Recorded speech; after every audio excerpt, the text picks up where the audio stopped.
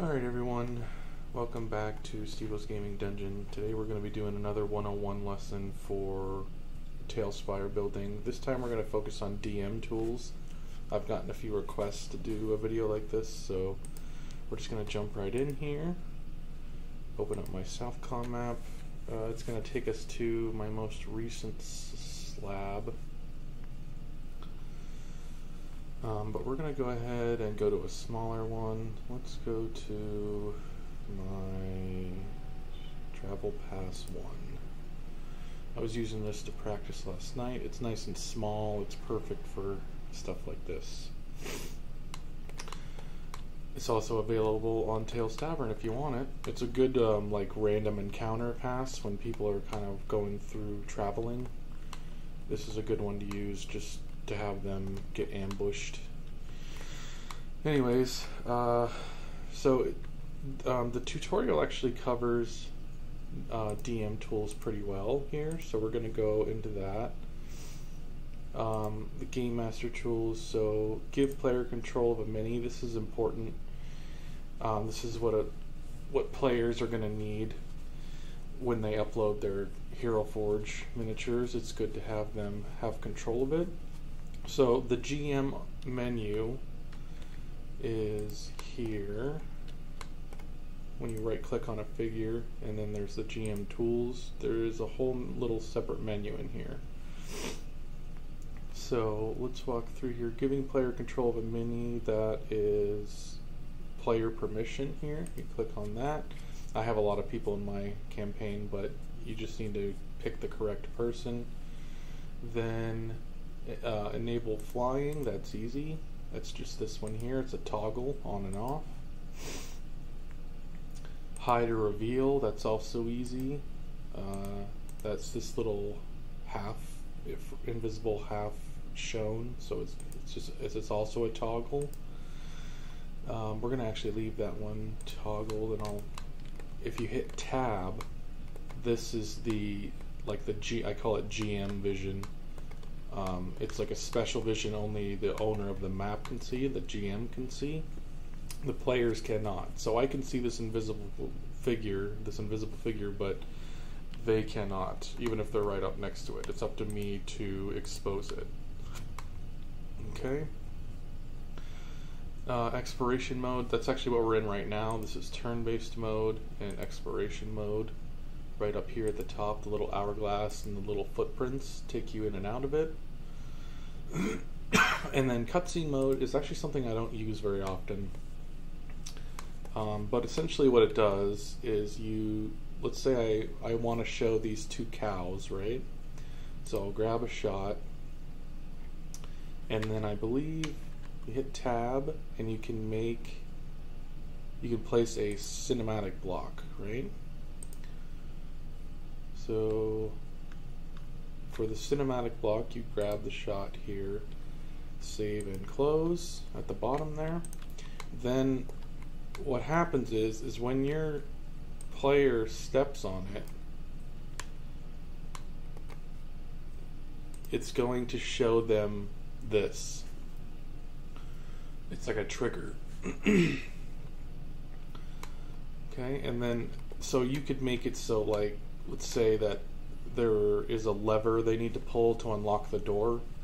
You can make the cinematic block show which door that the lever unlocked, for example. That's a good way of using it. But myself, I don't use them very often. It's really, really basic, but you know, it's nice to know that it's there.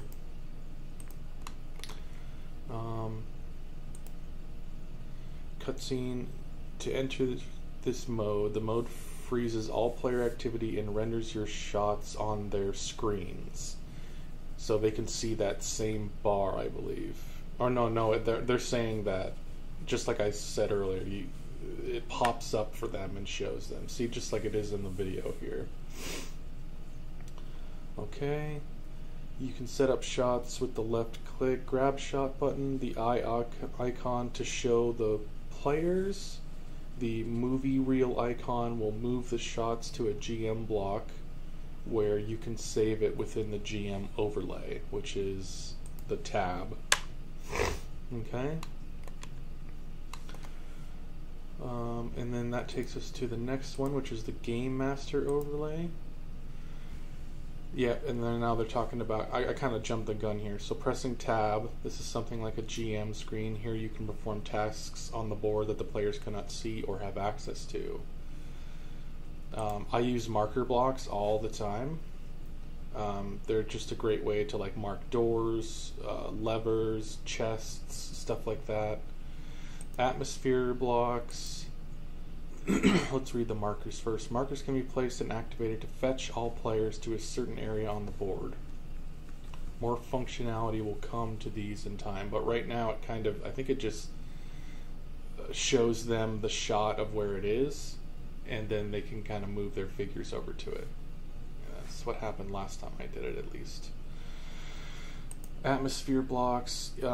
So let's say they go from like inside to outside. You can change it from light to dark. Want to change the atmosphere quickly when players walk into a dimly lit tavern. The atmosphere blocks are a good way to store changes in the atmosphere you'd like to have for certain areas on the board. So let's take a practice with that. A tab here, atmosphere block. Put it right in front of this one here. And then we can change it to nighttime. So that way when he walks onto it, it should, did I save it? Hold on.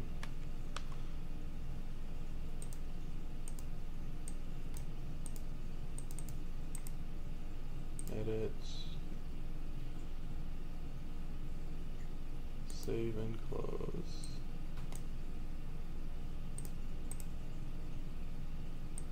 I wonder why it's not working. Maybe it doesn't work with the GM.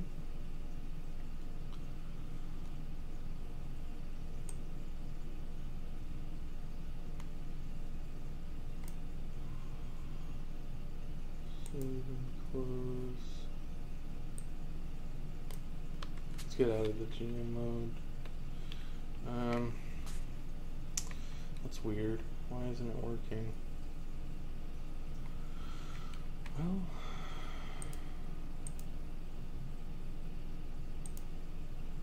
change the atmosphere quickly. Okay, so he puts it there.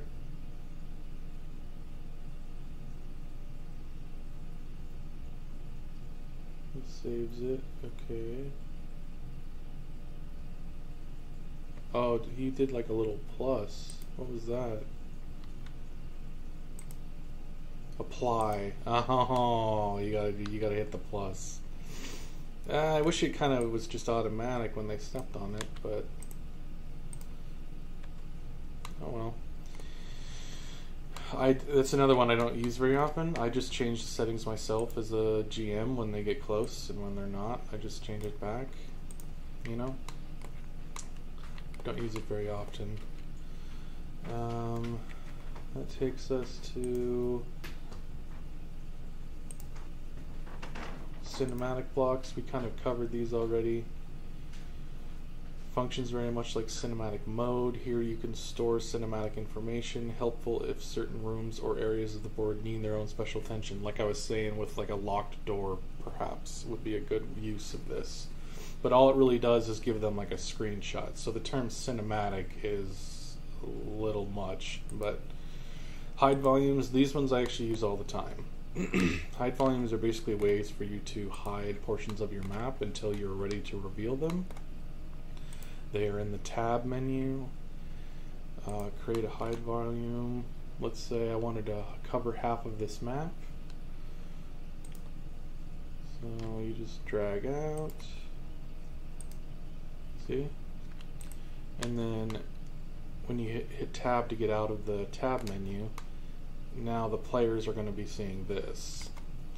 Then you go into, you hit tab again, then you say edit hide volumes, toggle visibility here to bring it back on. It's that easy. What other GM tools do I use? That's pretty much it for the tutorial. Is there anything in other? No. Photo mode? Not really. So TaleSpire is still in early access. There's still more stuff coming out. So their GM tools are kind of limited right now. I guess some other stuff you might want to know is maybe like These stats here you can change. You could make like the red one health, for example. You know, and this one will be gold, maybe. You can change all of these to whichever you want.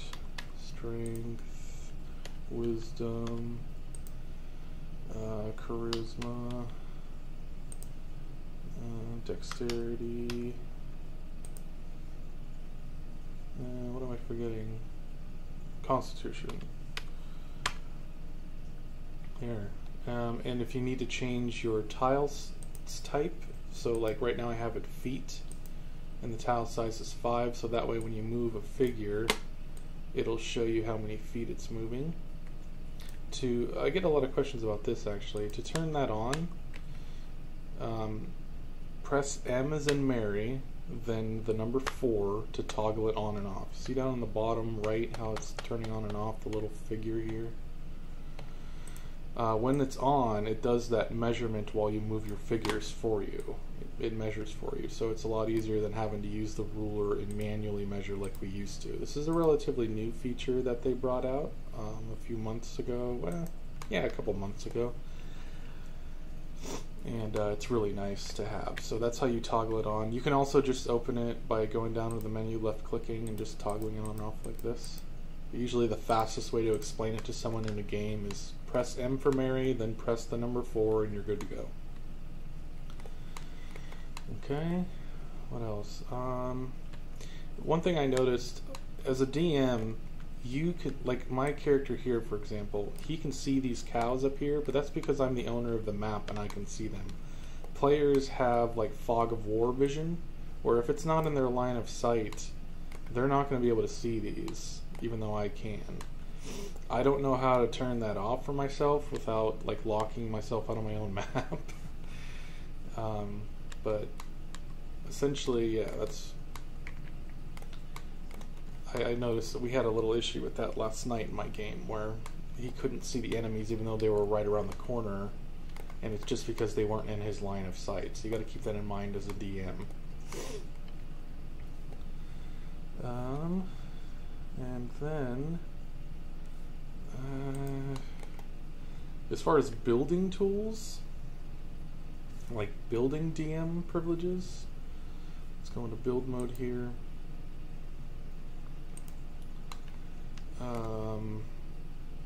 You can cut your whole menu up here is essentially what you need. Toggle the grid on and off. This is where the light is if you need it. It kind of follows you around like a flashlight basically.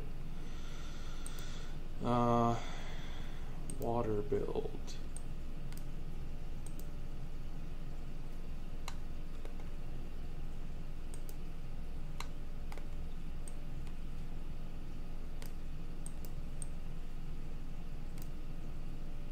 I've never used water build before. I'm not really sure what this does. Toggle water build display.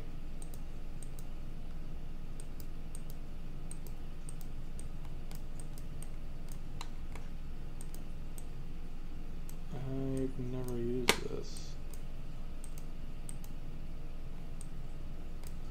Let's ask our good friends over at TaleSpire.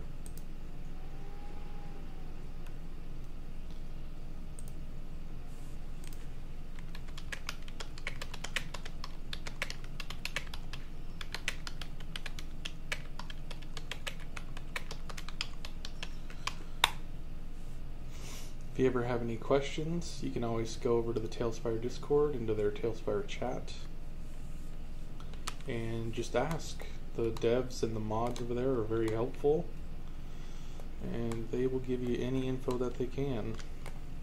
I'm curious because if this is what I think it is, which I doubt, but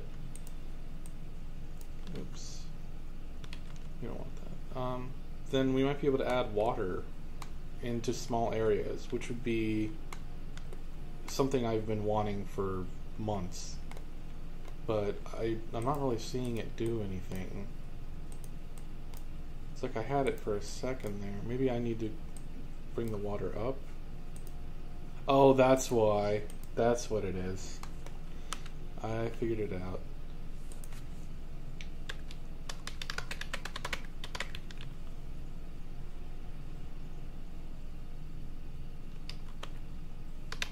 And he answered just in time. He beat me to it. Alright, so if you basically just want to turn off the opacity of the water.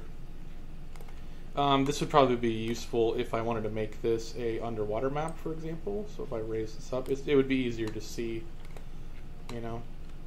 And then you just got to use your imagination, because otherwise if you turn this on, you know, you're going to be like this the whole time, which is very cool. I would probably leave it like this because it's very atmospheric, but you can turn it off if you want to. I like the bubbles. Devs are always adding cool stuff. I love that. Alright, well, that's about everything I could think of for a quick GM tools tutorial. If you guys have any other questions, just let me know down in the comments or on my Discord, whichever, and I'll try to get to it and answer, okay? Tune in next time. Peace out.